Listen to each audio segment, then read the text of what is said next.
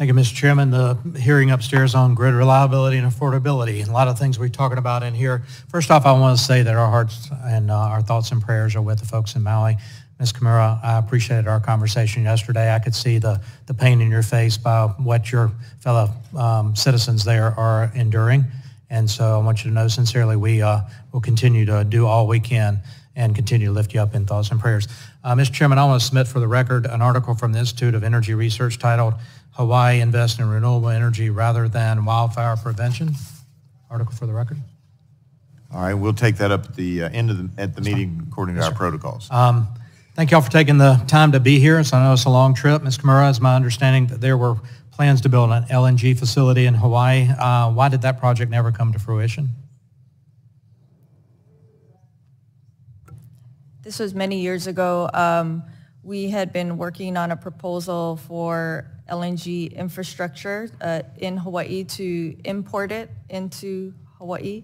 And that was part of a bridge strategy that we had to get to our renewable goals, to lower costs to our customers while we transition to renewables and also to lower the carbon footprint. When we were in the process of proposing those plans, the governor of the state of Hawaii at that time had indicated that that path forward was not appropriate for Hawaii and that the focus and the investment should be on the 100, at the time I don't think it was 100% renewables, but the focus should be on achieving the renewables goals and putting the investments there. So your dispatchable capacity comes from oil-fired now, and you're using some biodiesel. I understand that. I'm sorry, can you repeat that?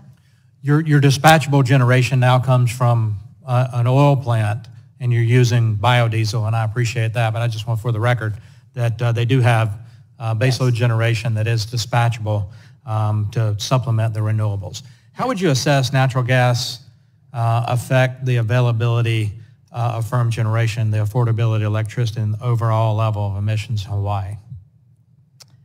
You know, that assessment was done many years ago, and I can't recall now what the impact was.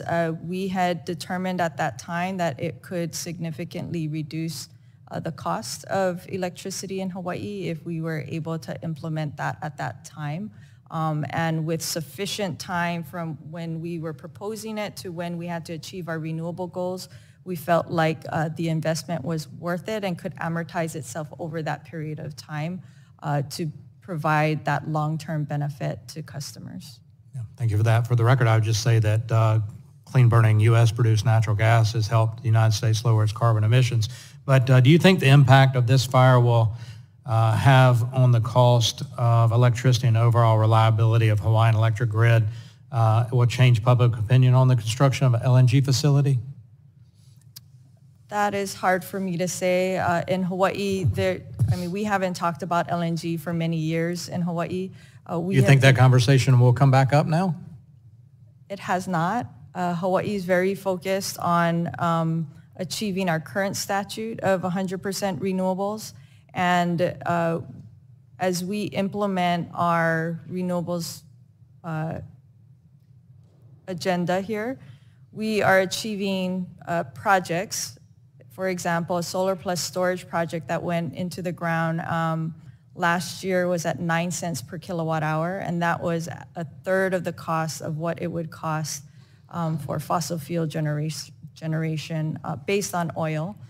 So we are continuing to pursue that route, and we are also pursuing firm generation, which we believe is needed to fill the gaps of solar and wind and storage and other renewable resources that we're implementing in Hawaii. Just a side question, because it's not in my prepared questions here, but a thought. With the volcanic activity in the Hawaiian Islands, is thermal something that's even looked at?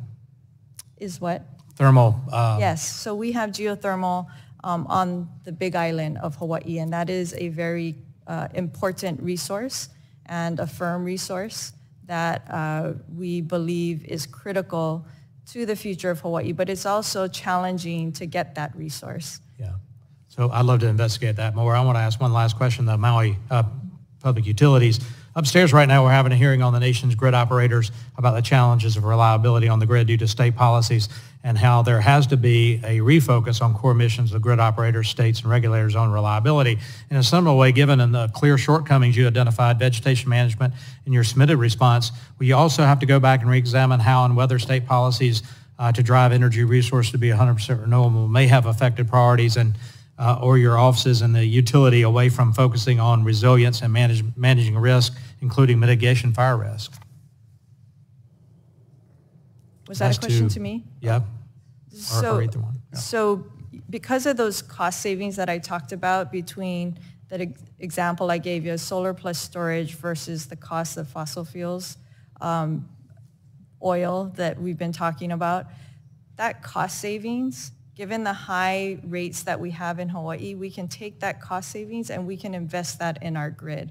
And so that has been the strategy that we've been employing over the last many years. Yeah. Thank you so much. I'm way over time. Thank you, Mr. Chairman.